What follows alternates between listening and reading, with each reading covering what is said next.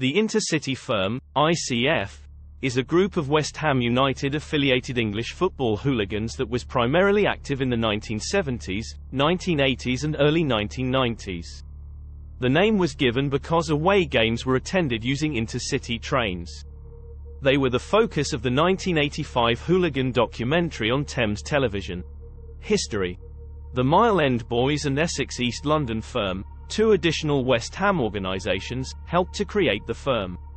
In the 1976 campaign, ICF was founded. Cass Pennant, who wrote about football hooliganism in the 1990s and 2000s, is the most well-known person connected with the ICF.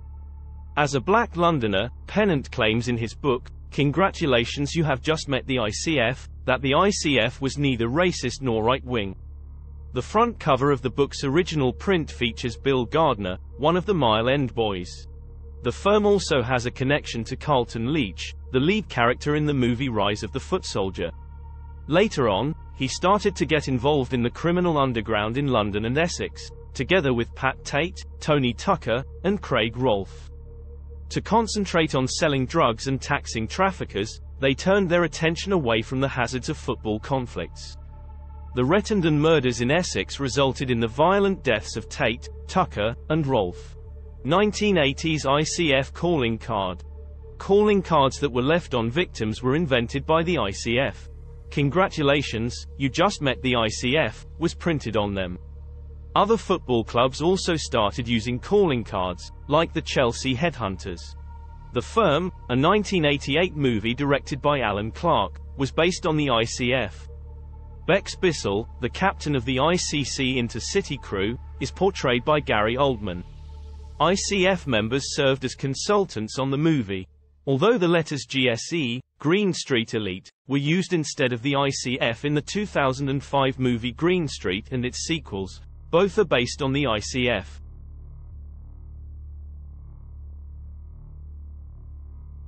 Now let's look at the timeline of events that made the ICF what it is today. 1967 West Ham vs Man United. This is apparently the one and only time the home end of West Ham was taken. The Red Army arrived en masse at 1 p.m. and managed to get into the North Bank. When West Ham arrived, they were locked out and had to enter the South Bank instead. I don't think this was really a taking of an end, as I believe the home fans must at least be present, but anyway, that's the story my West Ham buddies tell me.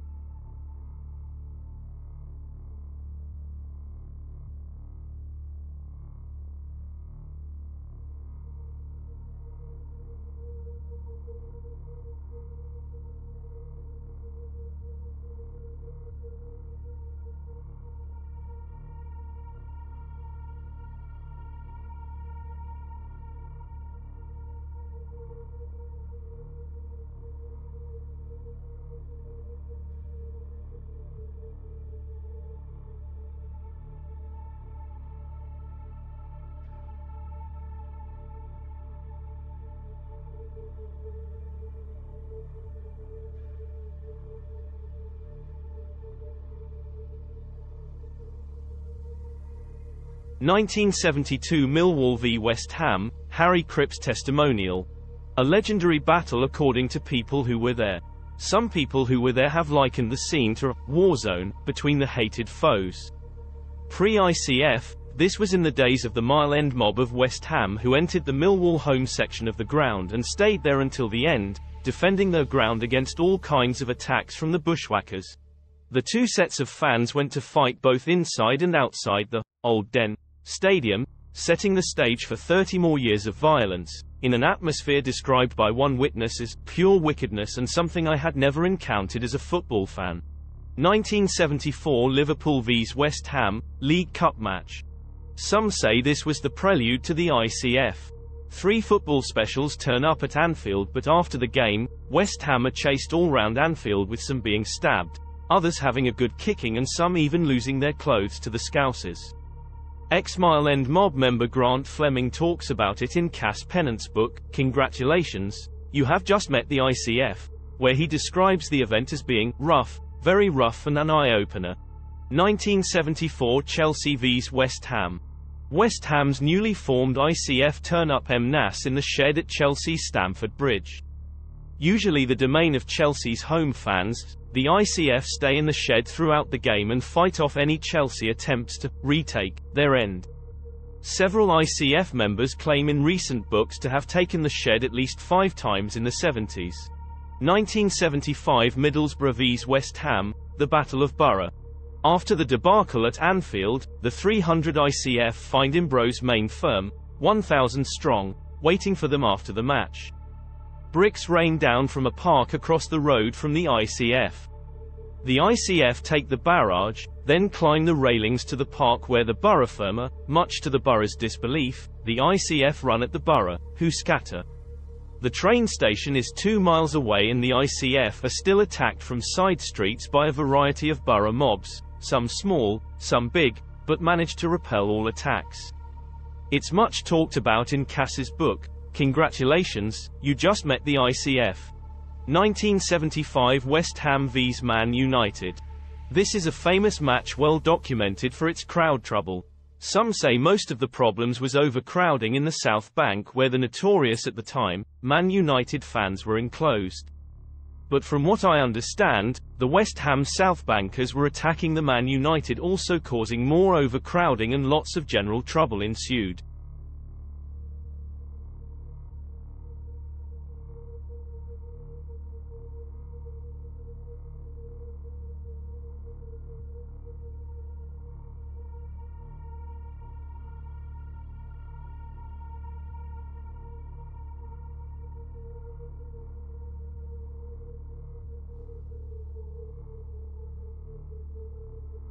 Forum fan, Stepney, also told us.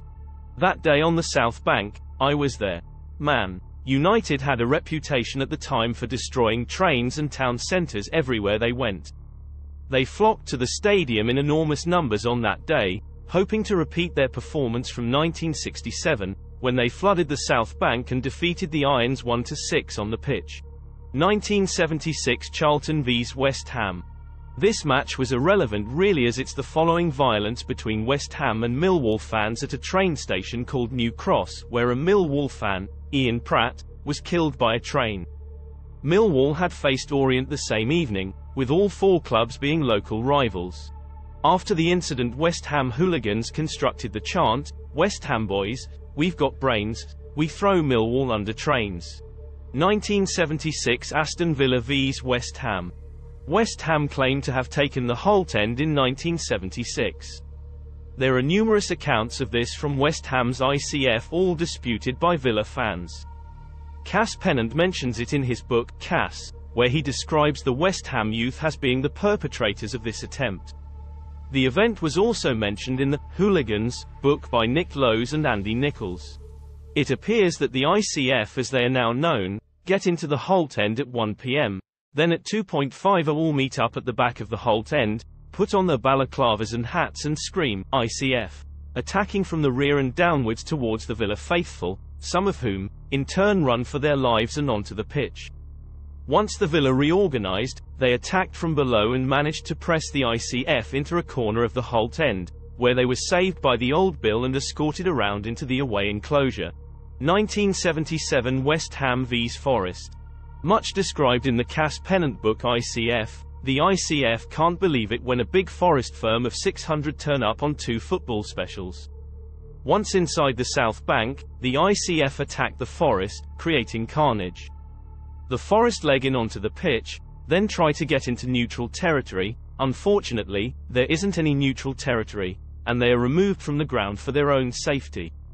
The song heard around the ground was, to the tune of Q Sarah Sarah, whatever will be, why did you leave the ground, at 2:50. Apparently, the last anyone saw of the Forest mob, was waiting to get back on their trains at 3 p.m, so they all missed the game. This has been verified by Forest fans on their forum.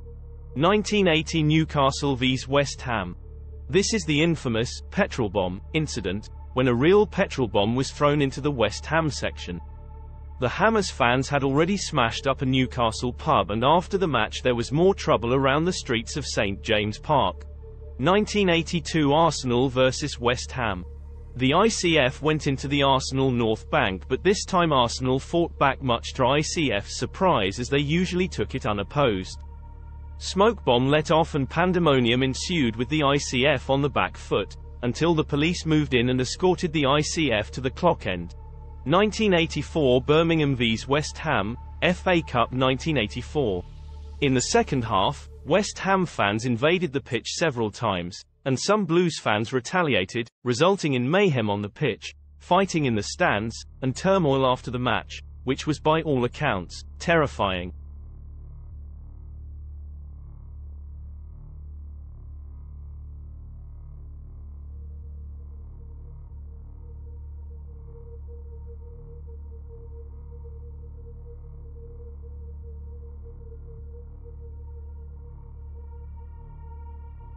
(1985) Manchester United vs West Ham. West Ham played Manchester United at Old Trafford, and the ICF were out in force for the trip to the northwest of England. This video shows narrated footage of the events leading up to the game and how the hooligans give the Old Bill the slip. The ICF's organisation skills come into play to give the police and opposition the act of surprise to catch him out. This was all recorded by a film crew, and the title of the film is Hooligan.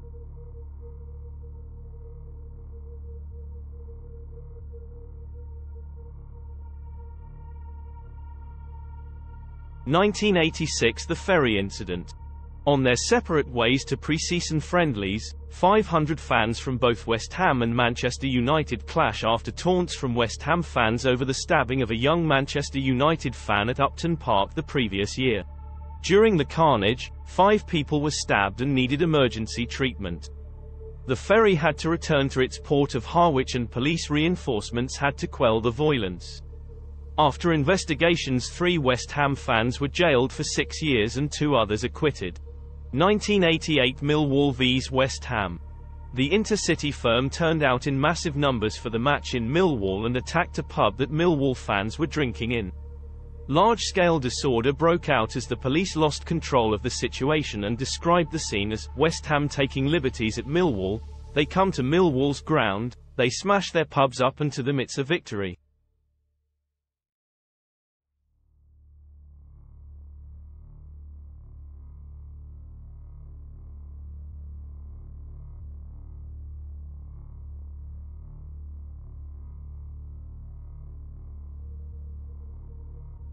(2006) Palermo vs West Ham. Following a huge battle with Palermo supporters in Sicily, at least 20 West Ham supporters were detained and another 6 received injuries. Rival groups in Palermo's Teatro Massimo flung bottles and chairs at each other beginning around midnight and continuing for more than an hour. According to Palermo police spokesman Virgilio Albarelli, the altercation involved 500 people, and when police attempted to break it up, they were also attacked with missiles. West Ham supporters behaved like animals, roaming the streets with bottles in hand searching for anyone to fight, a witness told Guardian Unlimited.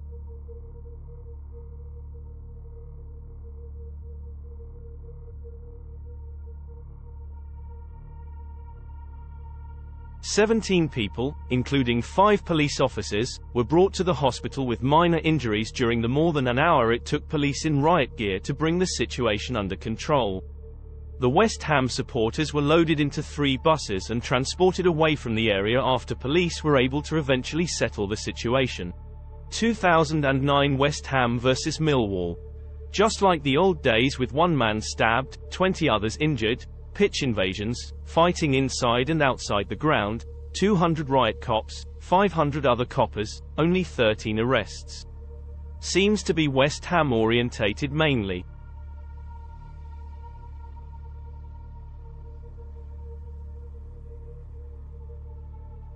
Things have been relatively quiet since this game, and the Hammers have moved to their new ground, the London Stadium. Most of the old-timers hate the new stadium and long for a return to the good old Berlin ground. Even so, there have still been the odd sporadic conflict, with the latest being v Anderlecht's Hooligans in 2022 and then against Lyon in both the home and away Europa League matches. These are only some of the historic ICF stories. There are so many more. If you know of any stories we may be interested in, then please contact us and keep watching for more updates. And don't forget to subscribe. It helps our channel massively.